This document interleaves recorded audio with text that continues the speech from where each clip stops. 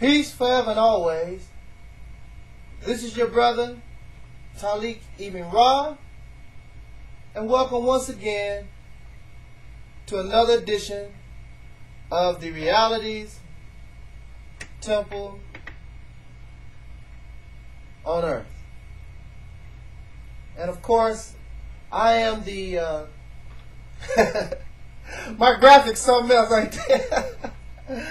Oh, one of these days, I'm going to learn how to do all that fantastical graphic stuff. I just don't want to take the time. It's, you know, I can do a video like this.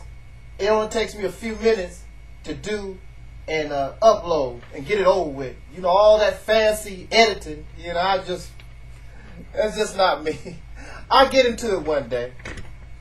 I am the Angel Snupnup 7, your brother, and hopefully your friend, Talik Ibn Ra. Let's just have a slight conversation, little conversation, just like if I was sitting in your living room. All right? Is that all right with you guys? Cool. All right. Now, darn it, I said I was going to stop saying now. It's just a habit I got to break. When I was a younger person, experiencing my first jobs, first employment opportunities, I worked at a hotel and I was washing dishes. I never was ashamed of washing dishes because washing dishes got the bills paid. And if it meant for me to continue to wash dishes today, I'll be the best dishwasher there is. Somebody got to wash the dishes. And hopefully, whoever's washing those dishes, wash them properly so when those of you who are so high and mighty and think you're so great, when you come to the restaurant, you'll be able to eat off clean, sanitary dishes. Y'all just don't know how important clean dishes are. You're more concerned about somebody serving you. How stupid you are. They serving you, but since you degrade their occupation of washing dishes, then they serve you on filth. And you might not be able to see the filth. You might not be able to see the old eggs that was on the dish or the old steak. But I can guarantee you it's there when you don't wash dishes and handle dishes properly. I know because I was there. Y'all arrogant ass people. So stupid.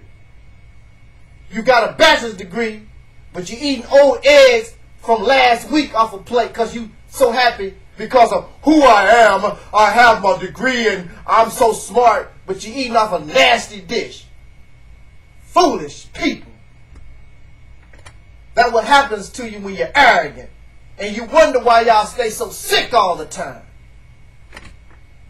But let me say this very quickly because our time is running out. So I was washing dishes back in the day. And I had a supervisor. And this what made us respect our supervisor so much. Because even though he was the head man, even though he was our supervisor, he was our quote-unquote boss, this man, he didn't have to. Now listen, let me tell you something now. He didn't have to, but he washed dishes, he mopped the floor, he did everything that we did because he said out of his mouth, I don't want y'all to do nothing I wouldn't do. Just because I'm supervisor, just because my position is a little higher than yours, don't mean that I'm better than you. So we was happy to work for a man like that. And as the Christians would say, God bless him. I love people like that. But you want to know something? American presidents are not like that. American presidents are cowardly people. Here you have Barack Obama, the president of one of the mightiest nations on earth. But he's not mighty because he can get an order to send more troops in Afghanistan, but his cowardly ass ain't going nowhere near the battlefield. George Bush ain't went nowhere near the battlefield. George Bush the first never went nowhere near no battlefield. But these idiots can tell other people and get an order to tell other folks to go in foreign lands and kill and destroy, but they won't do it themselves because they cowardly suckers. I believe the last American president that touched a battlefield was Abraham Lincoln during the Civil War. They had to make Abraham Lincoln stay off the battlefield because he was out there with the boys. Back in the day, during Napoleon's day, back during the day, during Shaka Zulu's reign, and all these great men prior to these cowards that's living today. Great leaders had no problem with being on the battlefield. Matter of fact, that's what sometimes made them a great leader, was the fact that they earned a certain respect because they was on the battlefield. They didn't just give an order. They was in the front line. Take me out if you can. I'll run this. Come on. Follow my lead. I'm not going to ask you to do something that I myself won't do. So Barack Obama don't have my respect. You got the nerve to send these young men and women, black, white, Asian, whomever, in the United States. You want to send them on a battlefield, but your cowardly ass scared you won't do it yourself.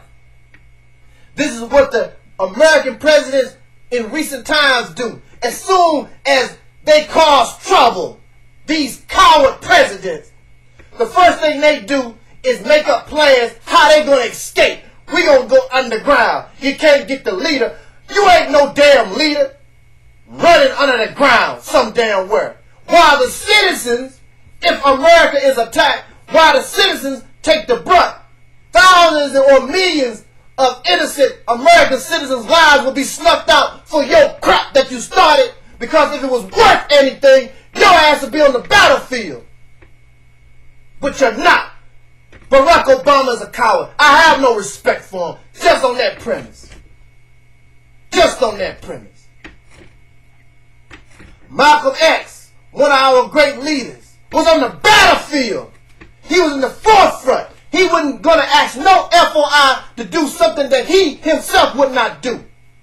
Louis Farrakhan was in the forefront. All our black leaders always have been on the forefront. They wouldn't do something that ask you to do something they wouldn't do.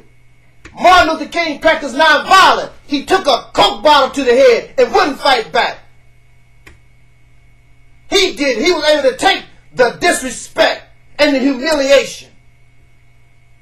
That's how it is when you are a real leader. You're in the forefront. You ain't in the back.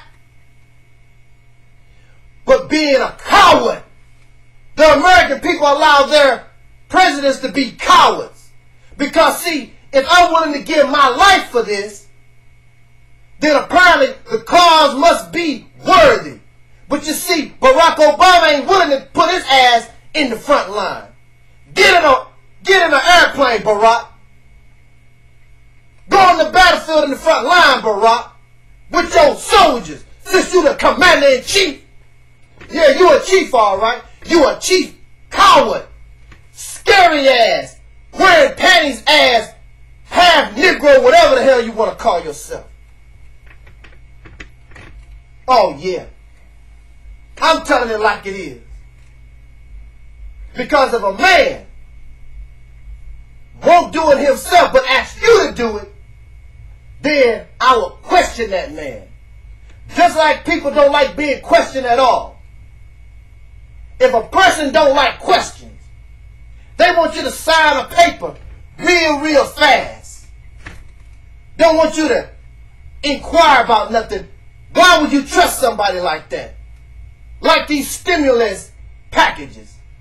They just want you to don't take the time to check what's really there. Because in these bills that they write up, they put extra little garbage. And just because you agree with this, don't mean you agree with the rest of the garbage, but it's all in one package. They think they slick. These cowardly American presidents. Roosevelt was not involved in World War II. He was busy being protected. They got these great plans to protect the president. Why would you want to protect a coward? They don't go nowhere near the battlefield. Don't ask young men and women who just getting started in their lives to sacrifice their life for their garbage, and they're not willing to do so. Your president ass can always be replaced. Cowardly. I have no respect for presidents. They ain't about nothing. Protect them. For what? Scary yellowback. Little sissies. American president left. This is your brother Talik Ibn Ra. They make me sick. And y'all support this kind of stuff. This is your brother Talik Ibn Ra. This was and is the Reality's Tip on Earth. Jot down your comment because I know y'all feel just the way I do. Peace.